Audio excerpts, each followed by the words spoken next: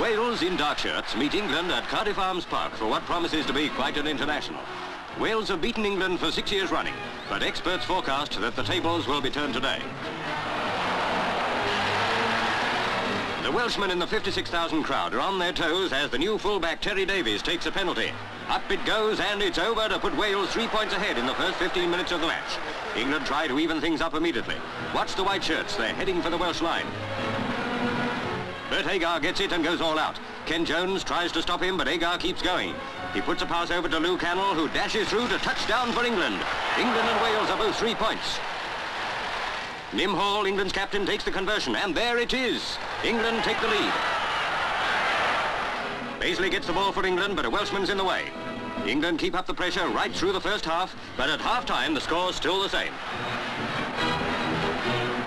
When play resumes, Bazley again gets the ball.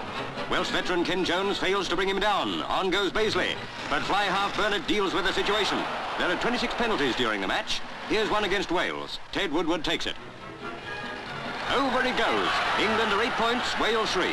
Right up to the whistle, the Welsh forwards keep trying. Looks like a forward pass here, but despite valiant efforts by Ken Jones, who fumbles this one, the final score remains England 8, Wales 3.